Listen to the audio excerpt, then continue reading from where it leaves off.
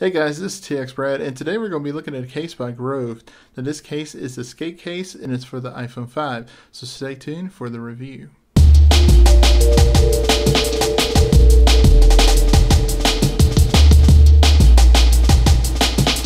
So the SkateCase is a unique two-piece slider case that's actually made out of wood. Now this isn't just your ordinary wood that this case is made out of. It's actually made out of post-recycled material from skateboards. Basically, Grove is in collaboration with Maple XO, and they created this SkateCase. Now this case is crafted from recycled skateboard material in its workshop in Portland, Oregon. Now each case is hand sanded and then rubbed with a citrus oil to bring out the colors. As you can see, this case has whole lot of vibrant colors in it, and that's what that oil does. It really brings out the colors of this case. Now the way these cases are made, there's no two alike, so you will have truly a unique case. Basically all you see, all these little different woods in this case, these are all the post materials, and what they do is they just put all these pieces together and they make, form one block, and then out from there they turn around and cut out the case. So each case will have its own unique look because of the way the materials are put together. So that's how the case is actually made. Now looking at the front of the case, you actually have two choices on the bezel. You have a choice of either this white or there's a black one as well. Depending on the phone that you have and your personal preference, you can choose between the two. So taking a look at the inside of this case, as you can see, it's got this nice black felt in there. Got the grovemade.com embossed in it as well. But you got this nice padding here, so that way your iPhone doesn't get all scratched up while it's in this case, and it provides a nice snug fit while it's in this case as well. And like I said, this is a slider case, so it is a two-part, and basically you just simply take your iPhone and you just slide it in just like so.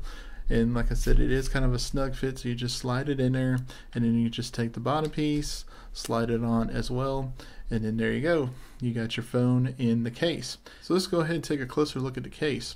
As you can see on the bottom, you have an opening here for your lightning port as well as your headphone jack.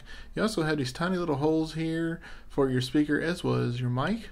And then on the side, you have Grove Maple XO embossed. And then you have an opening here for your vibrate switch as well as your volume controls. Now on the top, you do have a wooden power switch, which I'd say is really nice. It's a really nice touch that they've done on this case.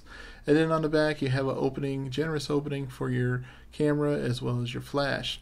Now I would also like to note, you do have a nice little lip here on the bezel, so you do get that lay on the table design. So overall, I have to say this is a really nice case. If you're looking for a unique case, then the SkateCase is for you. Now this case retails for $149, which for a truly unique handcrafted case isn't a bad deal at all. You have to keep in mind you are helping the environment by getting this case because they are using recycled material.